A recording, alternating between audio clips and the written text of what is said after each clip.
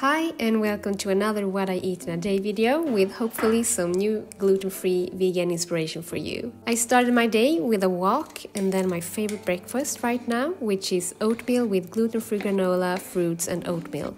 I just can't get enough. So I peeled and chopped up some kiwi and also some frozen mango in small pieces. Then I added a half cup rolled oats into a saucepan together with some water, salt, cinnamon, cardamom and also some flax seeds.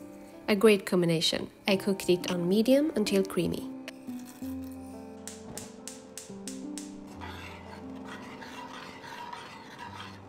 And two really good combinations of this is of course crunchy peanut butter and some granola. And then I of course prepared my ginger tea before the oatmeal was ready for serving.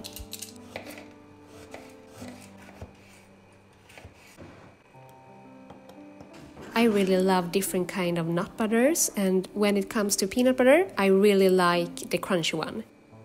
It gives some extra chewiness that I really like. Then it was time to pour over the oatmeal into a bowl and top it with the kiwi, the mango, the granola and of course the peanut butter. A filling warming breakfast that also contains vitamins from the fruits. So this is the breakfast of the day, some oatmeal with some mango, kiwi, peanut butter, granola, and I'm also going to serve this with some oat milk.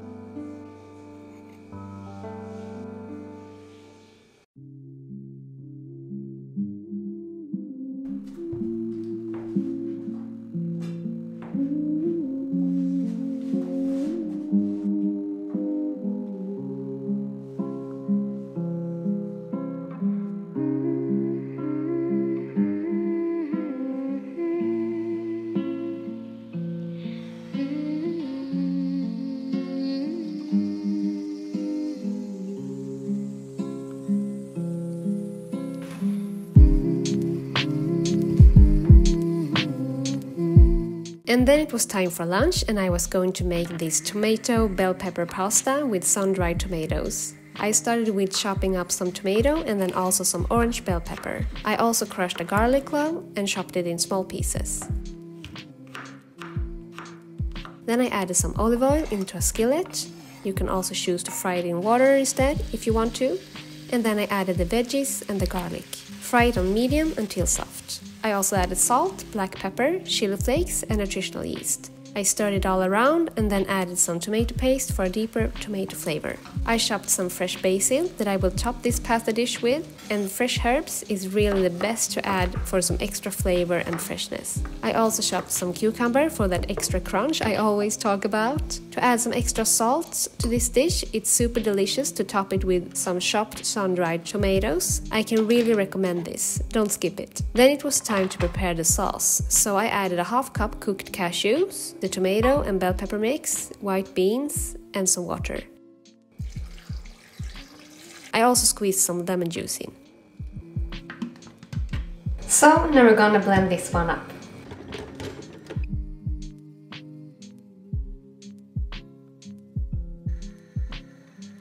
When the consistency was smooth, I poured it over in 2 jars. You can absolutely use this sauce as a cold dressing too, maybe to a salad or something else you prefer. Then I cooked some gluten-free buckwheat pasta and added the sauce in there. I also heated it up a bit. This is so creamy and packed with flavors.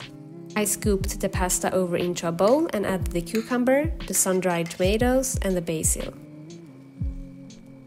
I also topped it with some hemp seeds. A wonderful, colorful pasta dish.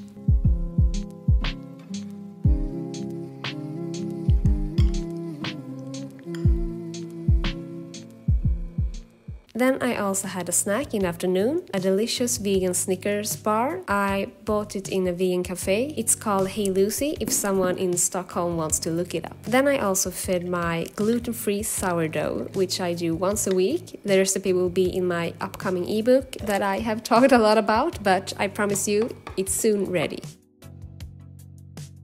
Then it was time for dinner and I decided to make a warming broccoli and potato soup with tofu crackers. I peeled and chopped a yellow onion and then fried it in a skillet with some olive oil, salt, black pepper and chili flakes until soft. Then I also peeled and chopped some potatoes and added them in there.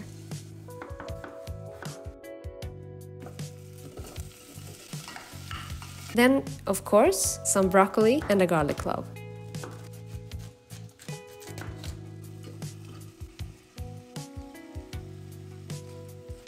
I cooked this with 1.5 cup almond milk and 1 cup water with a lid on the top until soft. For my tofu crackers, I sliced some firm tofu that I fried with some salt, pepper, garlic powder, onion powder, tamari and rice vinegar.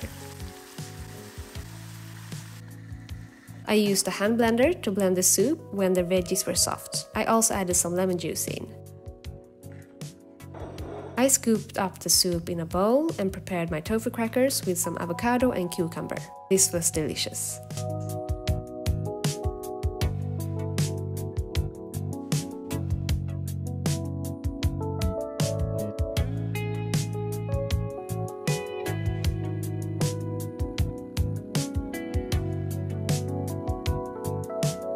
I really hope you liked this video and let me know if you have any questions in the comment field. Thank you so much for watching. Take care and I hope to see you in the next video.